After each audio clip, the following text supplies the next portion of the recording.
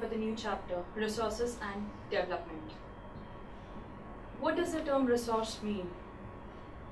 Anything that is available in nature to go ahead and satisfy our needs.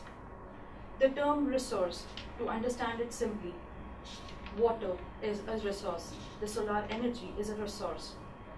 All these things being a resource are limited and scarce. So it is very important that we go ahead and use our resources in a very feasible manner to go ahead and ensure that all our wants are satisfied. In simpler terms, you can understand resource as a free gift of nature to us. Resources can be classified. It can be classified on the basis of origin, on the basis of exhaustibility, on the basis of development, and on the basis of ownership. Let's come down to origin. When we come down to origin, it can be further divided into two factors, that is abiotic and abiotic. Now the term biotic means living organisms. So the plant life that we see, the animals, human beings, all of these come under biotic. Let's come down to abiotic. Abiotic means non-living things. The roads, the bridges, the houses that we have, the rocks, the stones or the sands. All these are abiotic things because they do not breathe. Let's come down to the second classification of exhaustibility. The second classification can be further divided into renewable and non-renewable. Renewable resources are renewed or reproduced by physical or chemical or mechanical processes, like the solar energy or the wind energy, the water or the forest. All these are renewed or they are replaced. The second subdivision is non-renewable items or non-renewable resources. The non-renewable resources can be understood simply something that cannot be renewed, or the renewal process basically takes a longer period of time, probably hundreds or millions of years, like the minerals or the fossil fuels. We might have recently heard there is a problem with the supply of petroleum, because it is a fossil fuel and it takes numerous years to go ahead and produce that fossil fuel. The third type of natural resource is classified on the basis of the status of development. Again, it is further classified or further subdivided into four, that is potential resources, developed resources, stock and reserves. Potential reserves are basically reserves found in a particular region, but they are not utilized. In simpler terms, you might have, say for example, 10,000 pocket money with you, but you don't know how to use it. So it is a potential resource. You can use that to go ahead and probably buy a nice phone or probably a tab, anything that you would like to do or probably you want to buy. This is what it means by potential resources. Developed resources. Resources, they are surveyed and their quality and quantity have been determined for utilization. Now, you have, say for example, both your parents happen to be working together. Now, what do? You put probably when your mom makes up a family budget for the month, she might survey both their incomes. She will try to go ahead and put it together and understand what she has to buy throughout the month. She determines the quality. When it comes to quantity, she will say, okay, I want to buy this particular product or this particular thing for X, Y, G kgs, and that should be sufficient for the whole month. Let's come down to stock. Stock means reserves in the environment that can satisfy human needs, but we do not have the technology to go ahead and use this. Let's come down to your family budget. Now, you might have a stock, say, of 20,000 remaining every month out of your family income.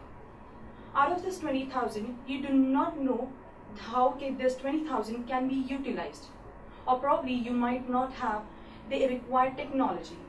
Say, you might be saving this 20,000 and you want to buy a house. But that 20,000 might not be sufficient to go ahead and buy a house because you need a larger amount. So this will stay into your stock because you cannot use it right now. The next thing that comes down is the reserve. Reserve is again a subset of stock which can be put to use, but that can be done only with the technical know-how, and that probably is not available, and that has to be developed in near future. The next subdivision of natural resources is ownership. It's very simple to understand that because it is divided into 4 divisions: individual, community owned, national and international. Individual, let's go to that. Individual is anything and everything that is owned by an individual. Probably you own a bike, I own a house. These are all individual resources. Community owned. The term community means probably a particular society or the place where you live. The whole community might own a community ground or a community garden. This is what is meant by community owned. The third one is national resources. The forest, wildlife, all these are national resources. Political boundaries and oceanic areas up to 12 nautical miles, that is 19.2 kilometers from the coast, that is the territorial water. That is what is considered as the national ownership or the national resources. The last one on the list is the international ownership or the international resources. Ocean resources beyond 200 nautical miles belong to open ocean and belong to the international territory or the individual international boundaries, and no country can go ahead and actually take up responsibility, or they cannot claim the ownership on such properties or such oceans. Before we go ahead with the next thing, let us understand what does a fossil fuel mean. Fossil fuel is basically buried combustible biological deposits of organic materials, and that actually happens because of decayed plants and animals. Over a period of time, probably hundreds and millions of years, it is converted into crude oil, natural gas and coal. And that is what we use to go ahead and run our day-to-day lives. The CNG is used in our cars, the petrol is used in our cars. All these things actually help us to move ahead in our day-to-day lives. The next thing that we're going to discuss about is the sustainable development. The textbook talks about sustainable economic development, which means the development should take place without damaging the environment, and the development in the present should not compromise with the needs of the future generation. What does that mean? A sustainable development basically means, let me give you an example to understand this better. If we have to ensure that we have a better future, we might just go ahead and build bridges. Like for an instance, we recently constructed the Eastern Expressway that connects Chembur to CST, right? What happened? On the way, they actually cut down many trees. They constructed that bridge. The journey from Chembur to CST comes down to 12 minutes. But for that, what did they do? They cut down many trees. They actually asked many people to leave their houses, to surrender those houses. But what happened? We got a nice bridge. It cuts down on our journey time. But still, in the long run, the amount of trees that were present to cut down the gases emitted from the Mahul area, which is again a chemical area, is not there. So in short, what we're doing is we are creating an air pollution. We do not have any other way to go ahead and control that air pollution. As we all know that plants, they breathe, and when they breathe, they absorb carbon dioxide that is present in the air atmosphere, and they exhale oxygen, which is very vital for human beings, which is not there. There's a lot of indiscrimination when people utilize or use the existing resources that we have, and we face major problems because of it. What happens? The first one and the major one is depletion of resources for satisfying the needs of some greedy individuals. There was an article that I read recently. What happened? There was one minister In fact, most of the ministers do this. When they are in power, probably any ruling party, what they generally do is they probably buy out a land that is not even developed. They buy it at 10 paise per acres. It's that cheap. What do they do with it? They buy it, then they, over a period of time, they might not develop it then and there, but over a period of time, they develop that hilly area. When they develop that hilly area, they ensure there is electricity, there is water supply, there is provision for people to stay. But for all these provisions to be made, what do? They have to cut trees. There are trees which are cut, because of which there is again a lot of problems, because of which the humidity increase. Then this particular place is converted to a picnic spot or probably a holiday home. Then the next thing that they also do is, let's go to the point from your textbook that says accumulation of resources in few hands. To understand this simply, let me ask you a question. Can you or me buy such a hill to make it into a hill station?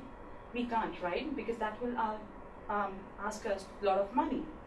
That will demand a lot of money. But do we have that? We don't, right? So what happens? People who are already into power, the entrepreneurs or the businessmen or probably the people who are into the ruling party, they might just go ahead and buy these things, these places, and they develop it so as to ensure they have a very good future. But because of all these things, the depletion of resources, the deforestation that takes place, what happens? There is global warming. When it comes to global warming, the glaciers are melting. When the glaciers melting, there's a problem with the amount of the water in the rivers. Then there is humidity that increases. There is rainfall in any season. Like what happened 2-3 months back in Mumbai was, we had rainfall in winter season, which is actually not a good sign. Then we have the ozone layer that depletes, because of which the harmful ultraviolet rays from the sun reaches Earth. There are chances that people might get cancer. Then there is environmental pollution, there is land degradation. The environment might be polluted in various ways to go ahead and because of land, water, contamination. Then the land is degraded. The quantity or the quality of crops that we have actually is bad. It's not that good enough.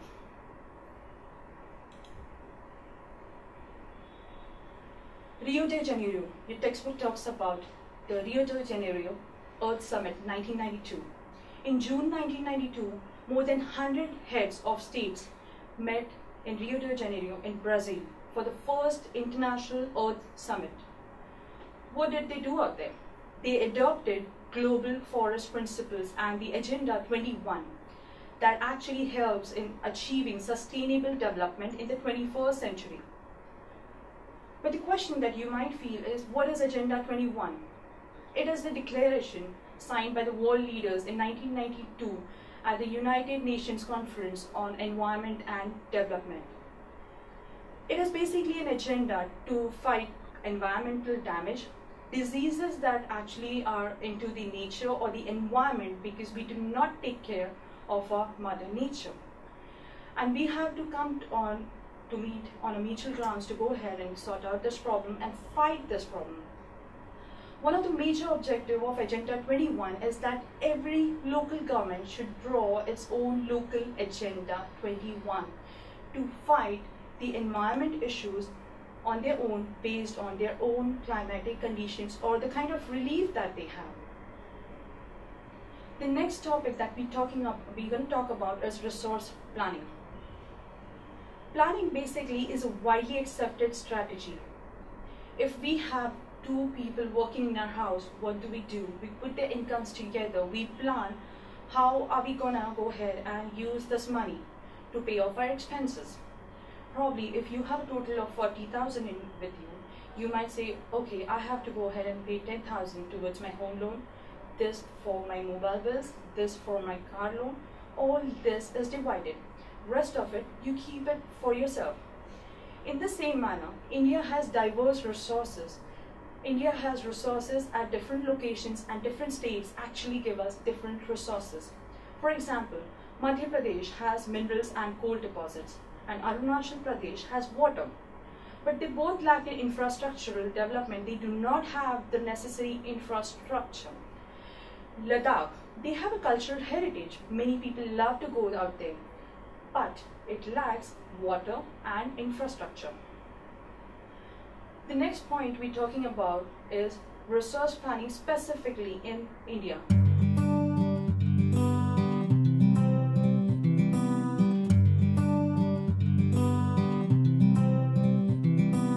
Choose the right kindergarten, a right bag, and matching bottle to go with. The right school, the right friends. Choose the right subjects and score well. Be an expert in all. The right teacher, and make sure that they like you. Choose the right timing, the right bus, and take a cab if getting late. The right train, and don't stand near the gates. Mind the pockets.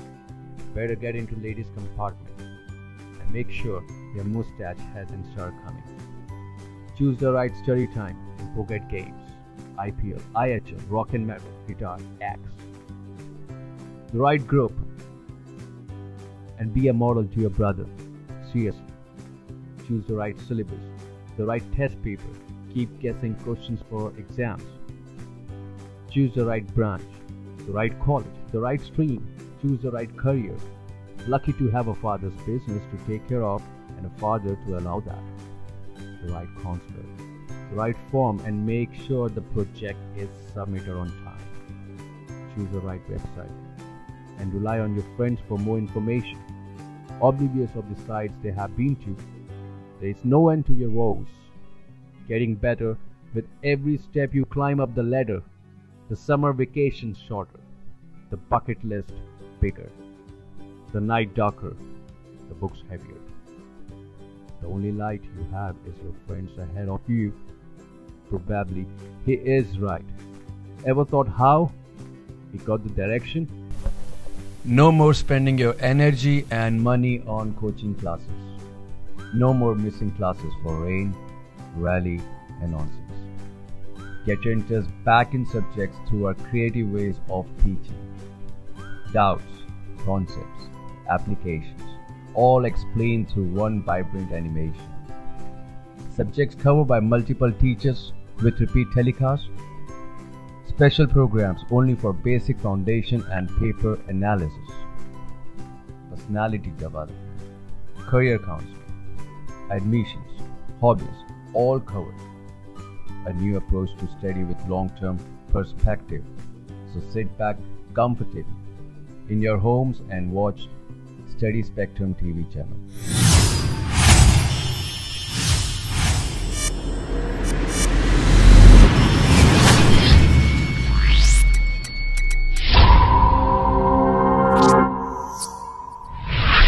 Let's come down to the first point, identification and inventory of resources across various regions of the country.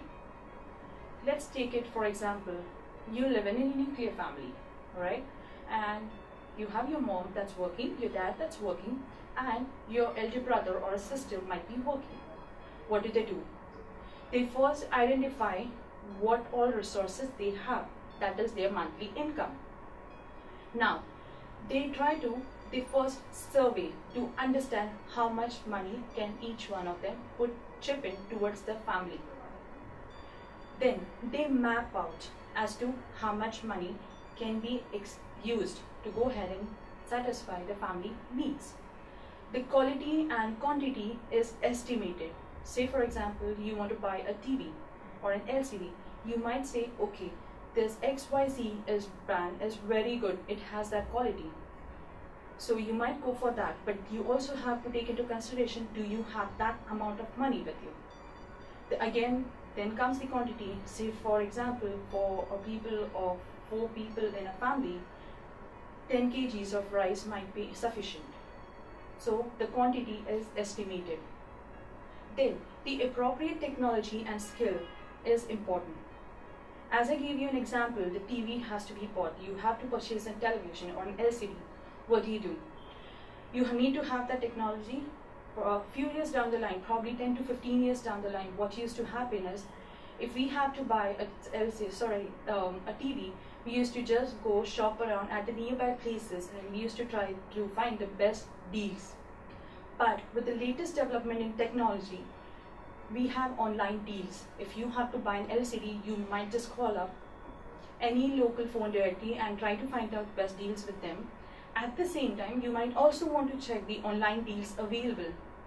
And then you can use the resource to go ahead and satisfy your needs. Then you have to match the resource development plans with the national development plan. When it comes to people who are at a higher thing, probably a place wherein they have a status, you cannot just have any smaller. Say for example, there's an actor. When an actor travels, you might see him or her probably buying a nice car, probably a BMW or Mercedes or an Audi or a Jaguar. They can't go into a wagoner, right? So you have to maintain that status. So you have to ensure that your resources are matched with the national development according to your status, so that overall growth is important. You also have to understand one single point, and the very important point is, if you have resources available with you, and if you do not have the existing or technology skill set, or the technology or the existing skill set that is required, you cannot go ahead and satisfy human needs, or you cannot expect that particular region or that particular country to develop. Let's move on to the next topic, that is land utilization. Now, land resources, basically, land again is considered as a resource, a very vital resource. Because of land, we're standing here. How do we understand what is a land resource? Forest. That is again a land resource.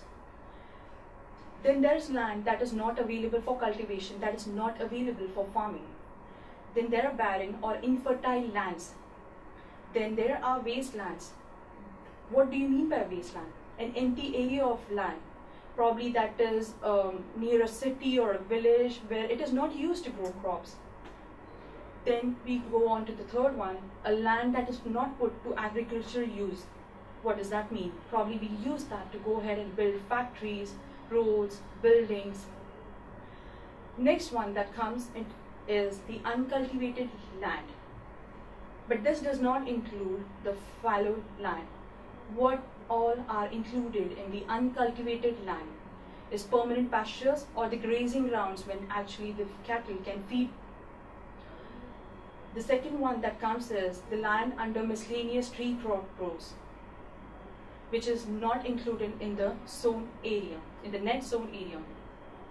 The third one is the cultivable wasteland.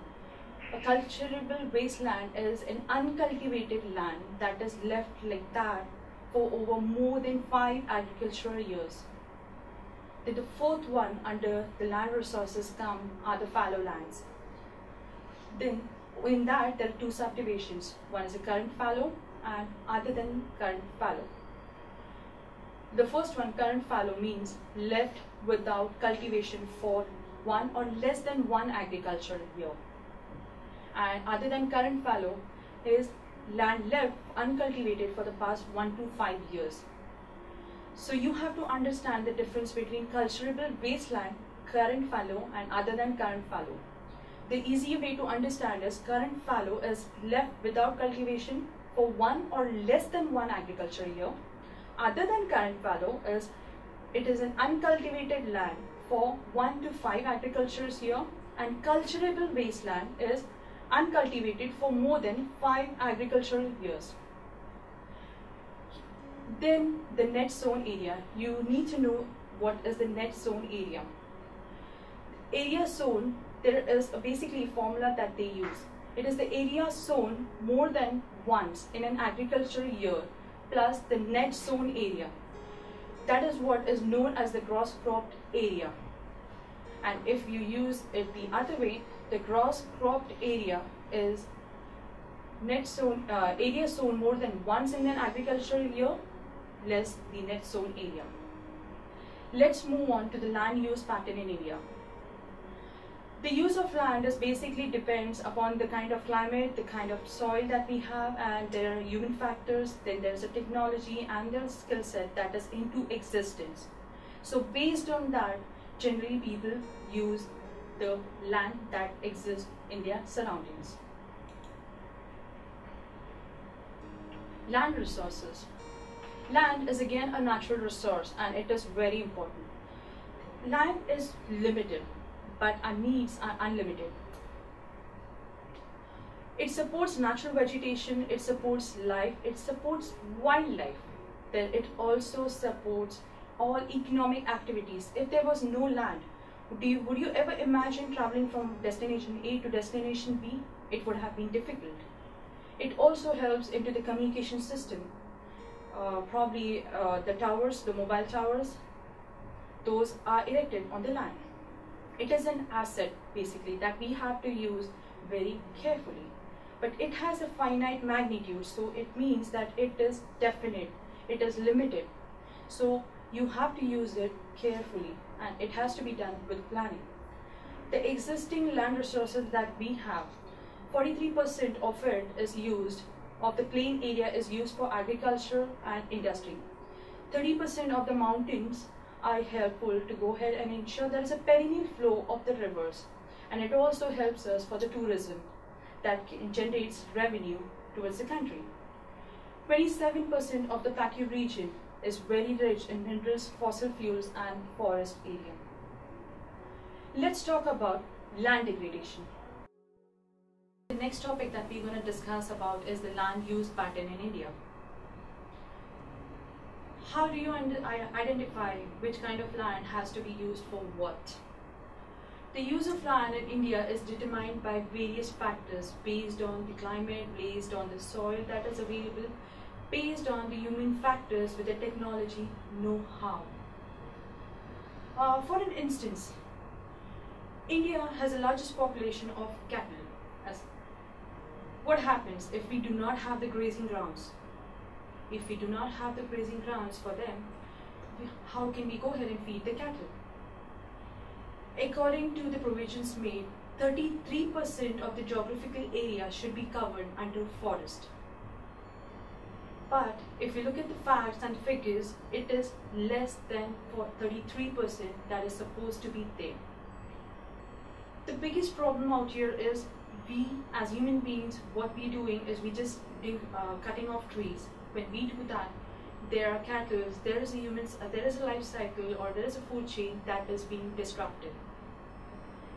Now, if we have the current fallow land, if we try to go ahead and cultivate that or try to put that to use, what happens is the quality of soil is poor. So if we have to cultivate crops, what has to be done? There's a high cost because we have to go ahead and use a lot of fertilizers and a lot of irrigation and XYZ facilities to go ahead and make that cultivable. Now, the current fallow land can go ahead and be cultivated, or we can go ahead and do farming on it once or twice in 2 to 3 years. So again, it's a time consuming as well as a cost consuming.